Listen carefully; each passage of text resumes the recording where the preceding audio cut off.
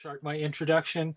It is my pleasure to introduce tonight's speaker, Scott Safe, who is going to be giving a presentation on Gone to Pikes Peak, a mountain of numismatic discovery. Take it away, Scott. Okay, thank you for inviting me. I greatly appreciate it. I hope to fly by this fairly quickly. It's a little long presentation. I'm trying to skip to some of the punch points, but it's an area that's obviously high importance to me, the topic. We're going to talk about going to Pikes Peak, a mountain of numismatic discovery. You know, obviously going there in the 1860s when the gold rush started in 1858, actually, it was a huge adventure for people to cover across the prairie and to get to this region and actually try to eke out a living in the area that was really unknown. It probably mimics, for those of you who know California history better than I do, what happened with the California gold rush. So you'll see a lot of similarities with metals and paper and such, but I think in Colorado is a little bit unique being so far separated from everything else. So I'll speed through this and save some time for at the end for any questions. There are 3 points I do want to discuss. I want to talk about, I do think that Colorado is kind of shorted adequate treatment in HK, the Hilbert Kaplan. Hilbert was from the east, Kaplan was from the west, and I think flyover country was ignored for a large part of it. Yes, some metals were covered, but there certainly is a bigger, richer history that deserves to have mention. Second, there was big impact of the territorial gold and free silver initiatives that did carry significant numismatic and mining influence in the region. And we'll talk about the impact and what kind of happened there. And lastly, the few HKs that are available and documented in the book have some interesting histories, and now more coming to light that will be shown here today. So we're going to take kind of a journey from the bottom of Pike Peak up to the top and then back down. I'm going to have to save some of the more expensive, very interesting ones for the top, because when you're at the summit, that's when you want to have the grandiose discussion. So we'll do a little bit of detour on time, but I'm going to try to stay on time within history. So first, a little bit of background. Zebulon Pike was chartered by President Thomas Jefferson to go explore the South, the unknown South and the West. As he was leaving St. Louis on this expedition, it was the same time that Lewis and Clark were returning from their expedition. So they kind of crossed paths to a bit, if you will. They never saw each other, but they were, you know, one was going east, one was going west. So with that, this is the view that they would have seen as they crossed the prairies. Now, obviously, there would have been millions of more buffalo at that time, but this was the only picture I could find of the prairie with a buffalo on it. So I had to use this one. But I think it's indicative that it was basically nothing but prairies, grass, and buffalo and other animals that they saw as they traversed over that. Now, what they did in, you know, much like other expeditions at the time, is they actually, you know, traversed the river courses because they wanted to find the headwaters of the rivers, which they think would be the higher peaks and probably the more interesting areas to explore. So playing it safe, they traveled up the river. When they got to what is now Colorado in this picture here, November 11th, 1806, they jumped right onto US 50 and expedited right to Pueblo. Actually, US 50, as you know, didn't exist at the time, but it actually traverses the same river course as the Arkansas River, which is the river path that Zebulon Pike had taken. November 15th, they first sighted Pikes Peak, and then November 23rd, they camped in Pueblo, and we'll kind of see what that looks like here in a minute.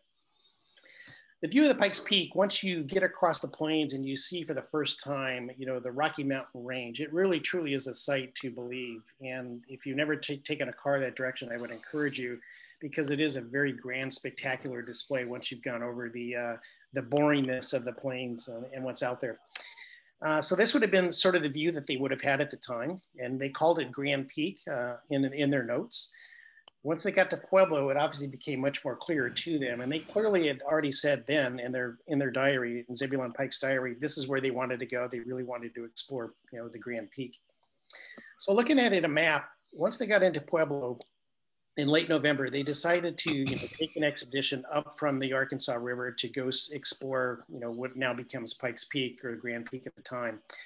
They got up a certain amount of distance, but then had to turn around. It had snowed the day before. Snow was kind of knee to waist deep, and they were not prepared for it, didn't really have the right shoes and equipment, and decided to wisely abandon the approach. Even in November, that seems kind of rare to have that much snow, but you know, they encountered a freak snowstorm. They then spent an amount of time just kind of traversing and exploring Colorado. I have to confess, I would not want to have been on this expedition.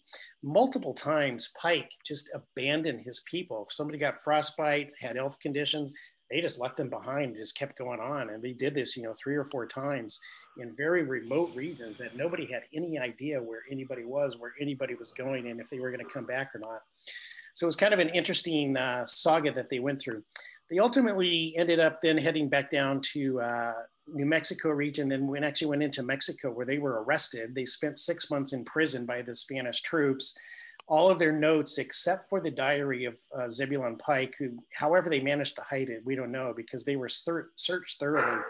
But all the notes are lost from that time period, and we don't really have much to say. They've been slowly coming out, all except 2 major pieces of it have come out. So more and more history, even to this time, is there. All right, so fast forward 52 years, the rush to Pikes Peak begins because gold has been discovered, and let's kind of surface what's going on numismatically here. These are sort of a quick map of some of the major mining regions at the time. And gold and silver was first found in South Park in 1859, and the Pikes Peak Gold Rush was on. Interesting enough, at that time, the city was actually called, sorry, I'm gonna close this out here.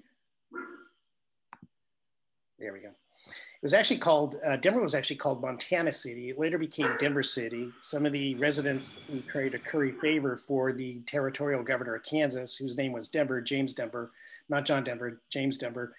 At the time, he actually had resigned before they had done this, and they didn't know it. So they named it to curry favor, but that ended up not getting them anywhere in the discussion. Nonetheless, gold was discovered and the gold rush was on. So Kansas annexed a portion of eastern Colorado and the Pikes Peak region at the time. Nebraska had the upper territory, and Colorado was the territory that was split out as Colorado Territory in 1861. Even in 1859, this is a newspaper from the San Francisco Evening Bulletin, 1859 in February, and it talked about the Pikes Peak region. So it really wasn't by design that Pikes Peak region was created. It was really created by the press. They named it Pikes Peak region, and it really uncovered a very considerable distance.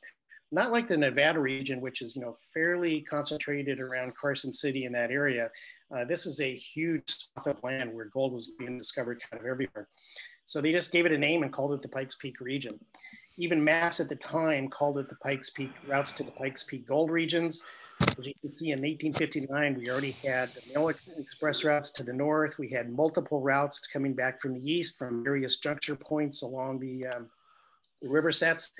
So it was very popular. So you're seeing in a very condensed time frame here, just a matter of 2 or 3 years, the extent of the development and the movement of people from the east over to the Colorado to go after the gold that had been discovered. Coincidentally, as I was researching some of my family, I came across this census record, which happens to have all these members of my family history on here: the Gunnings, the Woolies, the Epleys, the Downings. And I kept noticing this little marker called Pikes Peaker. And I wasn't sure what kind of job description was that. And I kept saying, maybe that's something to do with pickles or some, farming instrument. And it wasn't until I got down to one relative where it actually said, gone temporarily to Pikes Peak. And I was like, oh, of course I knew that all of this family had come to Colorado to, at some point, I didn't know it was during the gold rush. No one in the family had ever known this. But there was pages after pages. This is just the Cedar Rapids in Iowa of everybody who had left in 1860 to go after the gold rush. So it shows how popular it really was in many regions. So Colorado was formed as a territory in 1861. The political situation was evolving rapidly. You had many people coming in. The only way for people to really buy things was to use the gold dust and the limited amount of coins and currency that they were able to bring with them, in their wagon trains to the region. So really drove me that we needed to have coins and metals produced locally, and that started the whole focus on what was going on. So real quickly, Clark Gruber and company was one of the few that started off producing coins in 1860. We're going to come back to this one when we get to the summit, because I think these are the much more interesting ones to talk about, and certainly the value deserves it to be talked about at the summit. But safe to say, in 1860, we started to see gold dust, which was a very difficult medium to have commerce and exchange, now became into coins, where it was pretty well standardized, fairly close to the US standards. So it kind of looked like coins from the East, smelled like coins from the East, but it was obviously produced locally. 1862, Charles Cook and Jasper Sears, They formed the C.A. Cook Company, and while you had $2.50, $5, and $10 gold, you didn't have, you know, pennies, dimes, nickels to give change to people. So they stepped in and started producing fractional notes, which met that demand. So again, very short time frame, 5 years. You've already got gold coinage circulating, and you've got fractional notes to cover the demand for the smaller needs. 1866, banking was fully established. Circulating banknotes, national banknotes in Denver, Pueblo, Central City, so fairly well populated throughout the region. Again, this is only, you know, 7 years later, we've already got the full money going on. 1869, as you know, the Transcontinental Railroad came in, connecting the east and the west. It traversed north of Colorado through Wyoming, but lines from Denver were then built to connect to that railroad, and so we had rapid progress there. There was also the Kansas Pacific Railway that came in shortly after that, that went from Denver back east, so there was multiple train routes servicing the region.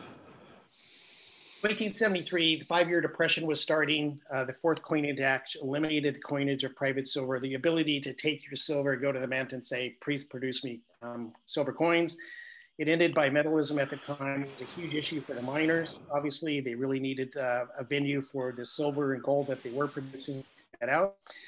That was kind of reversed with the Bland-Allison Act of 1878, which required the U.S. to purchase $2 million monthly of silver and to produce coins, so we can't smoke the Morgan dollar. And that kind of fueled both Carson City and eventually Denver Mint towards the tail end of that. 1876, Colorado became a territory, was a 38th state, and still to this day, this actual alignment of the stars, there is no regulation for this. So you could actually have your stars range however you want. In this case, these were two of the popular designs to designate the 38th state, Colorado. A little bit of side note, I had been searching for a long time for a Colorado-based Kansas territory medal. I came across this one on eBay. I looked at it real quickly. I had Colorado KT. This has got to be it. I bid money on it. I got it for nothing. I arrived the day of the San Jose Coin Club meeting. I took it there for show and tell, and I stood up and I proudly said, hey, I finally found my first Kansas territory medal. And Ken Barr, for those of you who know, Ken's out in the background, and he goes, Knights Templar. I didn't quite understand what he was talking about, and finally it dawned on me, oh, KT is actually Knights Templar, not Kansas territory. So I'm still looking for that Kansas territory medal. I don't believe they exist, but we'll see. All right, some more interesting medals that emerged, and this one, thanks to Bill Hyder and Jeff Shevlin, is now getting documented in their upcoming book, designated as SH3-41. It was the National Mining and Industrial Exposition of 1882 in Denver. This would qualify as a so-called dollar, 40 millimeters white metal. It's really a nice metal. You see one or two come up a year in some of the auction houses. But the mining convention was necessary because the East Coast was financing the mines in Colorado. But what they would do is they would take a stock certificate of the mines, then they would do everything they could in the press and the news to try to drive down the value of the mine. They would cause the miners to lose their money, and then they would go in and swoop up the stock certificates at cheap price. They'd take that money and then invest it into the mines and reap all the profits. So Denver felt that they had to really establish credibility that mining really was a strength of the region, and hence this exposition was created to help foster that. So it's quite nice metal. I really like that one. There was two more that were produced at this same event, so that shows how popular it was at the time, even in 1882. This would not qualify as a so-called dollar. It's 30.5 millimeters, but there's two versions that I know of, brass and white metal. I think I said also available in silver, but I think it's the white metal is what it is. I haven't yet tested it for what the actual content is. But it's 30.5 millimeters. It was produced by E. Jacquard Jewelry out of St. Louis. And there's been multiple medals that I've seen over the past few months come out of the Jacquard Jewelry out of St. Louis. So they seem to be fairly popular and able to explore into other regions. A lot of trading went on between Denver and St. Louis at the time. A lot of mining equipment, especially in that time period. Just some other medals of interest. 17th Annual Encampment of the Guard was held in Denver, 1883. Obviously had the Pike's Peak, or at least Long's Peak on the Front Range. If you ever explored the Front Range of Colorado, there's actually 5 peaks that are over 14,000 feet that you can see from the plains. It just happens to be where your entry point is as to what you'll see in front of you. So it could be the Denver region, it could be south, and it actually could be North Long's Peak up near Loveland, Fort Collins. 1890, the Sherman Silver Purchase Act passed. It was ridiculed at the time, even when it was passed, but it actually kind of doubled down on buying silver. and actually asked the government to buy 4.5 million ounces of silver per month more than what they currently were doing. And this was sponsored by the farmers and the miners, you know, kind of a strange duopoly there, but their intent was the farmers had large debts and they wanted to devalue the currency, and they could do that by partnering with the miners who wanted to get rid of their silver that they were mining, have a market for that. And so they both partnered together to try to get the US government to do that. That act ultimately failed, led to kind of the 1893 panic, and the Sherman Act was repealed then. But in the same time frame, you know, Denver is accelerating their growth. They established a mining stock exchange at the time, 1891. This is the Mining Congress of Denver. From this time period, 40 millimeters aluminum, quite nice metal, well put together. I forget actually who produced this. I'll have to go check that again and put that on the slide. And then of course, you know, Bryan dollars were popular at the time to argue for or against the Silver Purchase Act of 1890. This one actually happens to be from Denver in 1891, Denver Silver. I don't know much about the history of this yet. It's just surfaced on my radar chart in the last few months. So I got a little bit more research to do here on this one. And I actually don't own one yet. So until I get one, I'll have to see it. All right, so back to Pike's Peak. We need to get up the peak. Salmon G. Simmons, who founded the Simmons Beauty Rest Mattress Company, at the same time in 1889 decided to build a train up to the top of Pike's Peak. Why he would ever decide to do that in 1891 with few people, no idea, but he did it. And on 1891, the first train reached the summit of Pike's Peak. Some of the medals that came out, we'll fly through these real quick. 1892, Denver, Colorado Masonic Temple, quite nice design, pretty similar to other Knights Templar medals. 1893, of course, the Sherman Law was repealed. We're going to start to see the impact of this more and more in Colorado coinage and medals. This one from 1894, Peach Day, Grand Junction, Colorado. Why Peach Day in Utah from 1907 can be celebrated with HK 653A is in the book, but not the 1894 Grand Junction. I don't know. It's 36 millimeters, quite nice design. Was produced out of Philadelphia in this case. And the one at the bottom is quite interesting. I believe this was the original trial strike to the mint colored basketball coins of 2020. Looks very similar to the ones that just came out from the US Mint. This one here, I really like, the Denver Livestock Commission Company, mainly because of the design that's shown here in detail down to the left. Not a great picture, but you know, the bucking horse steering the calf and the rider getting thrown off with his gun flailing in the side. That was pretty indicative of what was happening with the farming and ranching community at the time. The Livestock Commission, which still exists today in the Denver Union Stockyards, it's a very popular event in January, always held in January, February timeframe, you know, highlighting they sold 24,000 cattle at the time. 8 o'clock. This one I just recently purchased. It's a nice educational medal, instruction in all branches. Instruction is kind of written out a little bit in all branches the same way, knowledge and culture. It's a very nice design. The photo doesn't do it justice, and then it's just really simply from the principal at the time. And 34 millimeters should qualify, at least size-wise, for a HK, but certainly the school connotature, I think, throws it out of the running. All right, we'll hit a few mountain plains just to show you some of the examples of the acceleration of metals being produced at the time in 1895. We had the Festival of Mountain Plain. I think this is a die trial strike. It's a uniface, kind of on a white metal pewterish type content. The 1896 Crystal Carnival in Leadville, where they build the Leadville Ice Castle, or used to build the Leadville Ice Castle every year to see when it melted in the spring, is produced. The San Juan Pioneer Association, this one I really like. It turns out my great-great-grandfather was one of the first pioneers to the San Juan, which would have been Silverton. In the time he actually cut the road, first road to Silverton. He was a brick manufacturer. He built the first smelter in Silverton, and they actually brought out the first brick of silver from Silverton. And this was 1874 or 75. I have to go back into my notes in that time frame. But anyway, I purchased this one just to kind of commemorate that. A lot of fairs going on in the region. Arkansas Valley Fair, 1897, Watermelon Day, sponsored. All these kind of fit the HK designation type set. Festival of Mountain Plains again in 1897. We see the Festival of Mount M.O. a ton. If you ever had any doubt that this was designed to have a hole in the middle, there is no doubt that there was, because Mount 10 was separated to specifically allow for the hole to be produced. In this case, I really like this one. Just personal note, this is the May, Daniels, and Fisher Tower, the merger of the May Company and Daniels and Fisher, which is another retail store. They were going to tear this down in 1976, and me and my friends went out there with protest signs for days on end, protesting them tearing it down. So it still stands today, and it's a very gorgeous building if you ever get a chance on 16th Street Mall to see it. Very nice design, very elegant inside.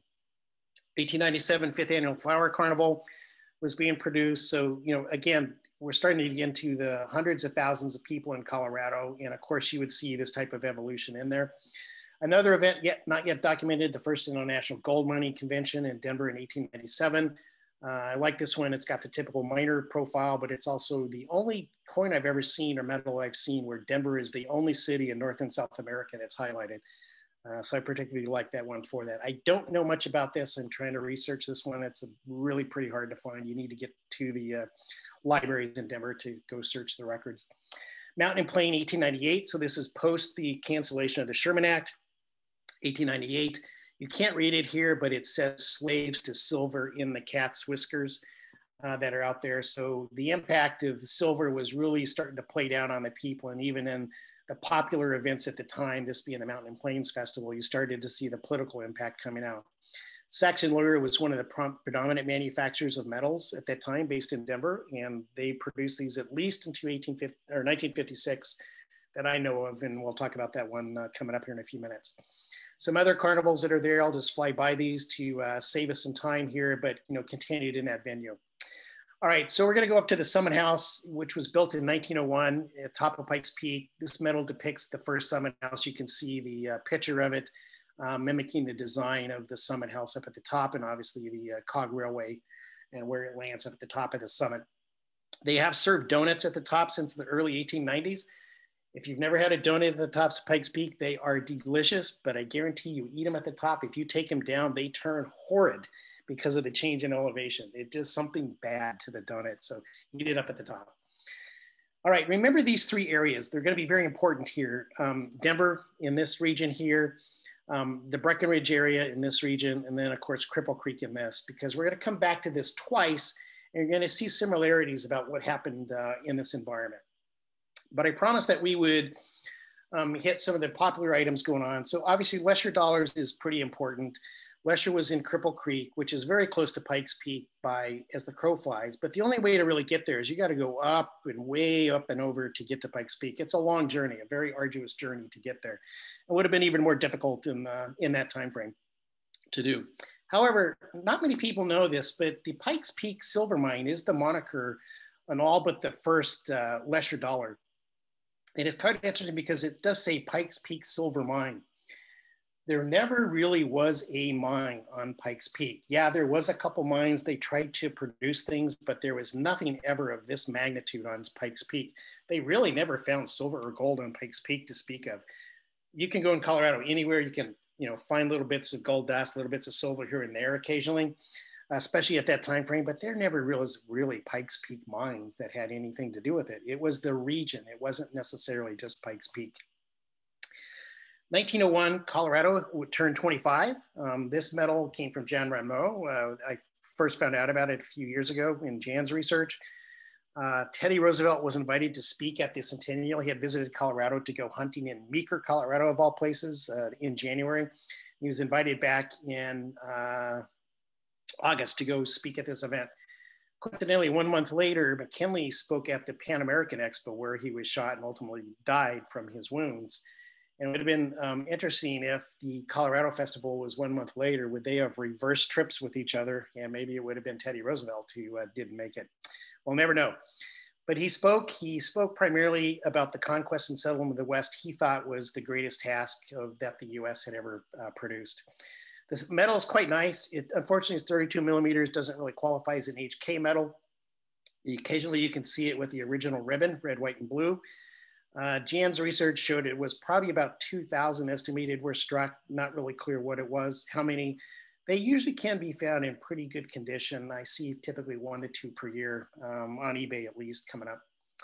This is the first medal that I know of that actually had the moniker Pike's Peak or Bust. So even in that time frame, 1901, this was a fairly popular statement that represented the settlers coming in into the Pike's Peak region. And we'll come back to this red, white, and blue ribbon because that actually was not the colors of the state flag at that time. Now I picked this medal up about 2 years ago in Denver at a coin show. And I thought, oh, great, I just discovered a new Quarto Centennial Celebration medal. And I thought this was really cool. So I bought it, I put it away. I didn't really research it till just a few months ago. And then I noticed something very odd about this medal. And if you had counted things on here, you probably would have seen it right away. There's 50 stars on this medal. There's no way that the Colorado Quarto Centennial, when they're the 38th state, there was not 50 states to be known of. So I think this was actually done probably sometime in the 1860s or 1960s. And I don't know yet. I have since found another medal unrelated to Colorado that actually has that exact same characteristics to the medal. I try to collect them by characteristics because it helps tie in the manufacturers to each other and how you can articulate that. 1903, very big labor wars in the mines. Governor Peabody was elected as a Republican. He kind of took over the Democratic-led state at the time. This medal was produced. He ran on a law and order campaign to basically qualm the wars of the labor unions. And he won, ultimately won out. It's very common in copper, very uncommon in white metal. Very hard to find that version in white metal, but would not be an HK because of its political nature. Salmon G. Simmons helped sponsor the 39th GAR in 1905. He did it because he gave this as a medal to everybody, and you used it in exchange. You could get a free ride up his train up to the top of Pikes Peak, so you could go buy a donut. All right, we're going to keep moving. The views are getting interesting. Denver 1905, the HK 876, the trial run of the Denver Mint, which was being produced in Denver. It opened up in 1905 on a trial run basis. This medal was produced in bronze and silver. NGC is certified in 876B gold-plated bronze. I have no idea why they did that. There never was a gold plating facility in the Denver Mint.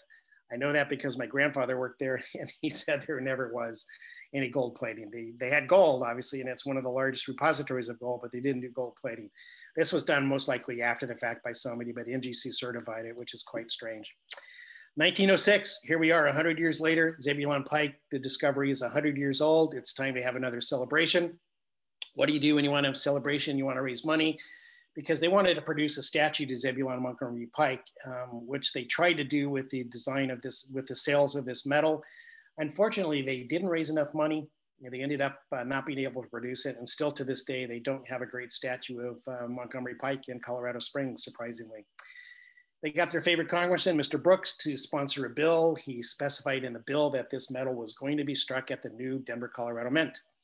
So in March 1906, that was the intent. As it navigated through Congress, navigated through the Mint, it actually turns out that the Mint equipment that was designated for Denver, and one of the delays of the reason the Mint never opened on time, was the equipment was sent to the Louisiana Purchase Centennial for the 1903-1904 Centennial, and I produced these medals, the HK 301 series at that time then. So we know the equipment could produce medals, but it was just busy doing that, and it took forever to get the medals from St. Louis back to Denver, where it was really originally designed. So hence, with all these delays and construction delays, they were really rushed to get the gold and silver coinage going in 1906. You know, who needs a stinking so-called dollar to be produced in Denver? And it ultimately ended up being produced in Philadelphia for time expediency because the event was held in August. A number were produced, you know about this series. 100 each were in silver, gold, and bronze were put together with a bar and a ribbon. Now that ribbon is very interesting because the colors are this colors of the original Colorado flag. That's what I believe, because the flag was known to be gold and yellow, but they have yet to this date never have found a sample of the original Colorado flag. They're still looking, but they've never found that. But I believe that those were the colors because this would have fit the time frame. The flag would have been, 26 years old or something like that at the time. And then shortly after that, Colorado moved to have the flag as you know it today, the red, white, and blue moniker. That was the design. So there was a kind of a transition point, which I think the 1901 medal actually is signifying, because in that time frame, there was a lot of debate down in Colorado Springs about whether the flag should be what it was or should it go to this new flag given that it was a centennial state, and maybe they should mimic the US flag. More research to be done there. I happen to have one of the 25 that were serialized. They serialized 25 of these to raise money. A good friend of mine, John Dean, has the number 10 version of that, and I've never heard of any other that have been found. These either have been lost or people have them and just don't know it, that if you turn it over, there is a engraving on there, number 5, and this one's number 10. But we're still on the lookout for those. If you see them, let us know. And then strangely, this one has shown up recently. The flag has always been this blue and gold color. Red, white, and blue has started to show up. I saw this. I don't know if this is a modern one. I've had a number of people look at it. It seems to be pretty clean, but it might have just been this specimen. Really need to find some more, but you can see the flag transition was happening in the same time frame.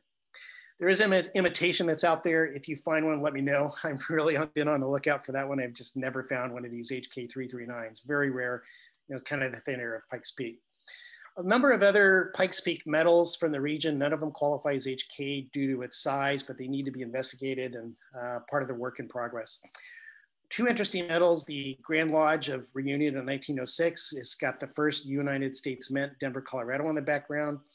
Also has, the other one I've seen has been the signal station of Summit Pike's Peak, has the same background for the Denver Mint.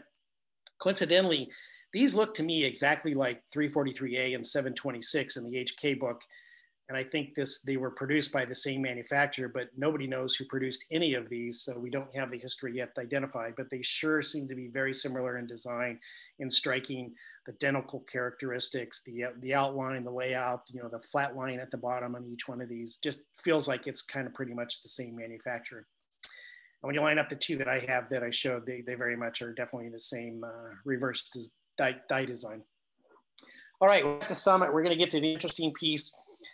3 gold rushes transpired in the US. 29 was Piedmont, North Carolina. 1848 was the gold rush of California. 1858 was the Colorado gold rush, also known as the 29ers, the 49ers, and the 59ers, respectively. In those same 3 regions that we kind of talked about earlier, the territorial gold was first produced, and this is back to 1860. So we're at the top of the summit, but we're going back to 1860 to hit the gold. There was 4 major efforts that transpired. The 2 in Denver, what I call the Dr. Parsons Project in Cripple Creek, and Breckenridge J.J. Conway produced these. The first one is the Howard's Assay Office in Central City. They moved to Central City in 1862 from Denver, but they actually produced a design for this, and only 5 patterns are known to exist from this thread. At a $5 and up to a $20 that were produced. There's very few of these. They're very ultra rare, very difficult to find on the market. Of course, Clark Gruber, everybody knows the Bank of Mint, eventually became and was bought out by the US to become the Denver Mint, but they started in July of 1860. Their first die trial had the same peak nomenclature. It's really a debate as to, who did what first. Was it the Denver City Assay Office, or was it Clark Gruber who did the mountain peaks? But they're very identical. Just, Clark Gruber seemed to be a bit more rushed, just being sort of a pyramid design, whereas the Denver City actually, at least tried to create a peak. But they're too similar to not have either competed with each other or shared die designers or something. But that fact is a little bit unknown. Oh, and also the Denver City versus Denver. Denver City was the original name, and then City was dropped just to become Denver, kind of in that same time frame. Pike's Peak Gold, these are the high demand items. You've seen the 1860. What's interesting here is the Clark and Company is the headband of the design, and of course the eagle on the back mimicking US coin designs. But then in 1861, they made the shift. They changed it from Clark Gruber to all of the headbands said Pike's Peak. So they were very clearly picking up on the trend towards the region being called Pike's Peak. Why fight it? Why not go along with it? It would broaden the spread of the coins. And that's exactly what they did. And they became the predominant manufacturer of gold coins for the entire region. The others kind of fell off by the wayside. Just some auction prices to show you. You've got to really save up a lot of money for these. Some of the higher items, $111,000, $305,000 for an XF45, 1860, $176,000, and $690,000 for an MS64, 1860, $20. There are some very lofty prices, so save your pennies now if you want to get one of these. I did note the 19060. This is one of the first 13 that were produced in March of 1906. Again, relegating the Pike's Peak medal to be produced in Philadelphia. This recently sold a few years ago for $440,000 with the actual paperwork that documented it. Was, I think this was number 6 on the group of 13 that were first struck in a ceremony at the Denver Mint. Great book on the Denver Mint, Pioneer Denver Mint. Clark Gruber is out by Noli Mummy. We'll come back to Noli Mummy in a minute.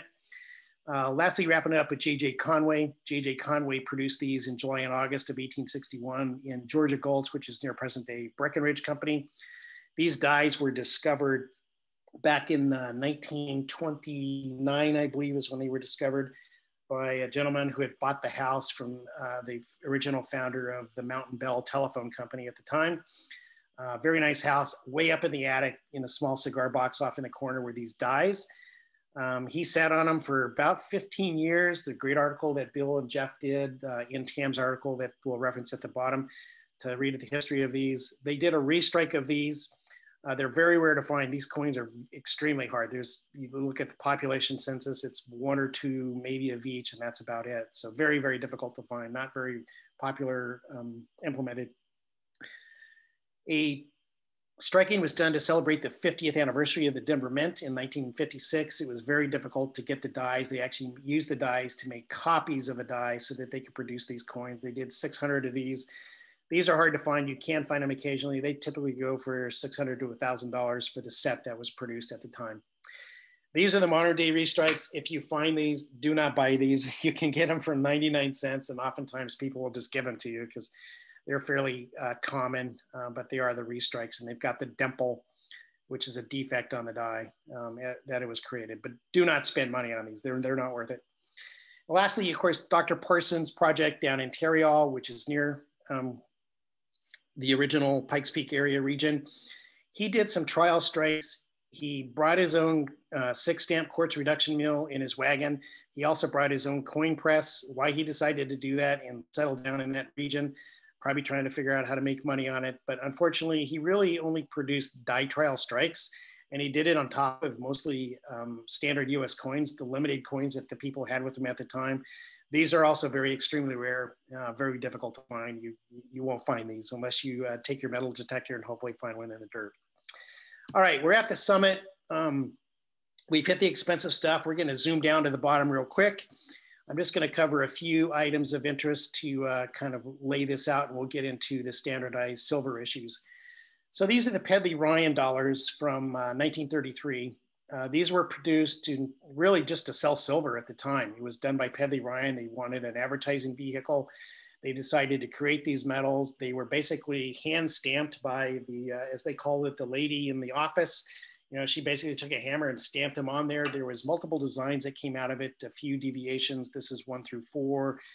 This is the type 5 through 7, with the most deviations coming out of this one with robins on the corner at the top and robins on the corner down at the bottom. Not too many of these were sold. Another one was done, I forget the state that was in, but it actually was recalled by the manager. So they weren't very successful with this and kind of abandoned it. They're not as rare. The 825 is the most common one. Some of the other ones, like the one on the right, there's only about 50 of these known, so they're very difficult to find. Although I did see one sell on eBay for about $400. They typically go for about 4,000. So sometimes on eBay you can get good deals on that. Then 1933, Colorado wanted to be at the Century of Progress. They were late in doing it. So the state immigration board actually got involved at the tail end and tried to create something to raise money to at least have a Colorado presence at the Century of Progress event. They produced a number of these. They were not good sellers. So they kept, you know, changing the design to fine tune it, see if it made it more popular, and ultimately ended up with kind of imitating the Nevada silver dollar. The HK19, I think, is the number. And that one is the most popular you'll see today, is the HK19. But these are fairly common. You can get these for, you know, $200 to $400 each, and sometimes less, and especially on the one on the right in Rapid. But again, it was really to sell silver and raise money and, you know, kind of promote the region. And then lastly is the 1974 Colorado Souvenir Slugs. These were produced up near Empire, Colorado by one gentleman who was a miner ended up not being successful and kind of ran a gift shop to advertise, visitors to the mine to, buy something in the gift shop. Not many of these are known out there. They're fairly large, 38 millimeters in size, typically, kind of all stamped, trying to emulate some of the others. Dan Carr and I from Colorado, those who know Dan, we're tracing these rather aggressively. We've actually come up with a complete list of which ones were issued. And between the two of us, I think he's green, I'm pink, and yellow we both share, if I remember it correctly. We found every one of them at Central City. There may be others, but they're not very well documented. There is a TAMS article from 76, I think, but very difficult to find. You don't see these come up very often. So the similarity on both the silver designs and the gold designs, coincidentally, for some strange reason, comes down to they were all produced in the exact same three regions that the gold was produced in the 1860s. These silver ones done in the 1900s were all produced from exactly the same three regions in Colorado. Coincidence? I don't know. You tell me. Completely different people and individuals, almost 100 years apart in some areas of difference. But it is quite strange that we had the gold and the silver come from the exact same three regions of Colorado. All right, last one I'm going to show for tonight to wrap it up is you have to end on satire. And so I wanted to take one metal that Bill Hyder and Jeff Shevlin had documented in TAMS, I thought very well, but it plays into the whole Pike's Peak nomenclature, and so I thought I'd pull it up. And this is the Thomas Elder satire piece from 1909, connotating the 1909 ANA election. And those of you who follow Thomas Elder's metals, I love his stuff. He's very creative. Kind of see a lot of that same creativity and poking at the government and others, and Dan Carr and some of his metals out of the Moonlight Mint. But in this one, I just wanted to point out a few things on this one. There was two of them. I'm only going to show the one. There was a couple things that were interesting. Of course, now Elder was, he was the respected dealer in Fair and Zerb. You all know him much better than I do, certainly. Being from the PCNS or the founder, one of the founders of the PCNS, he was the promoter. And when they ran for their candidates, ran for the ANA governor in 1909, it became a very vicious political battle.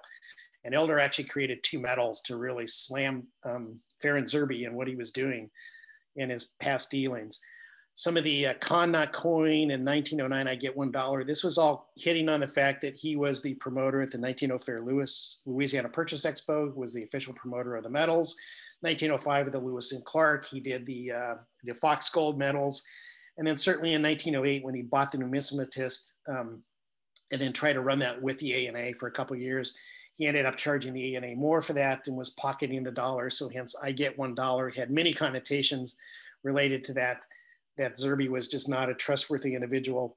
And certainly Elder was connotating his summit of impudence, the fact that he was using Fox Gold. And then certainly the Piker's Peak Gold is the one I wanted to focus on. Piker's Peak has multiple connotation. It could say that it's Fox Gold. Piker, and I think in British language is Jeff and Bill highlighted in their metal or their article, really meant tramp or vagabond, because Zerby was kind of one who traveled all over, figuring out where he could make a dime, and he would go do that. But then certainly because Zerby wanted the next ANA governor to come from the West. And as you all know, the reason why is because he was going to move out to the West. And he did so in 1915 and certainly founded the PCNS in 1915. But the Pike's Peaker then has multiple meanings. It's the Fox Gold approach. It was the fact that Pike's Peak, as you learned today, really did not have gold on it, which really just kind of connotated that Zerby, was a con artist at the time. And Elder made it known. And this was kind of widely circulated at the ANA.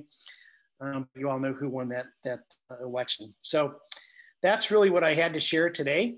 And hope you enjoyed it. I think, one of the key takeaways, Pike's Peak, it's definitely a mountain, but it's more like a region. And it spanned 100 years plus of some very interesting numismatic treasures, many underrated, many not known, and just now really starting to come to market and be documented.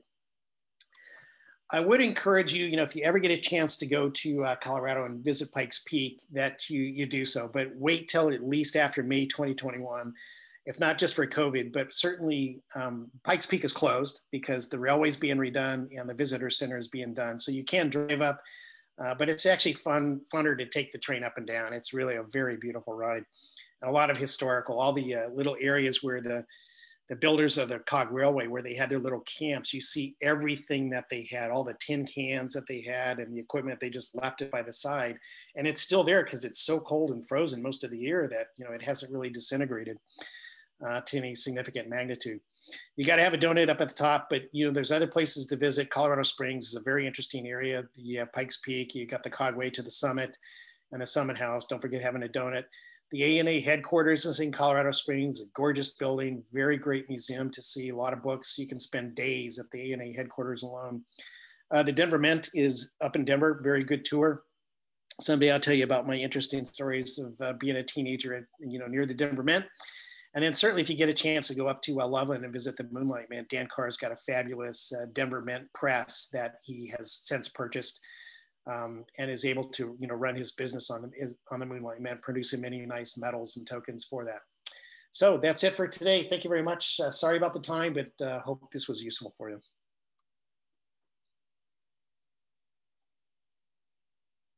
No problem with the time, Scott. Thank you very much. That was really, really interesting.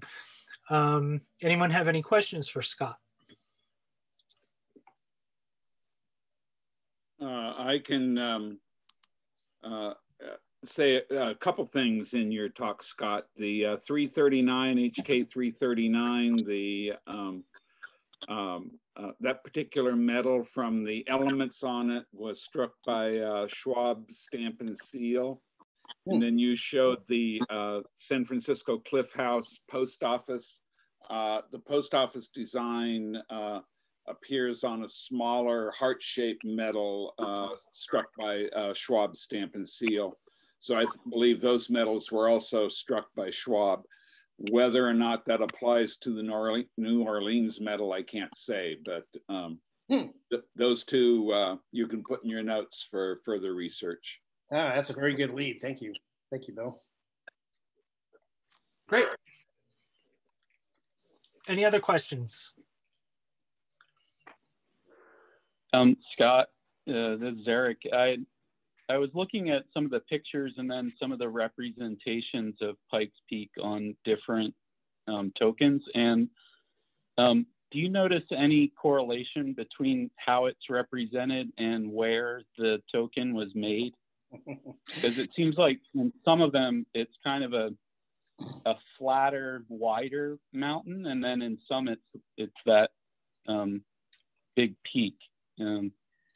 Yeah, really good question. I have spent hours trying to solve that question, and the conclusion I've come to is you really can't, because the Front Range, as I said, there's 5 peaks that, you know, some are set back a little bit, but some are right on the Front Range that are over 14,000 feet. And you can take any one of them and photograph it from 360 degrees different angles, and they all start to look alike. And it really just depends on elevation and the camera lens and how wide the view frame is and when the picture was made, because the cameras have changed lenses over time. I just have never been able to pinpoint that. Really difficult question. Okay. Anything else? All right. So currently last call for, oh, and Scott, you can unshare now.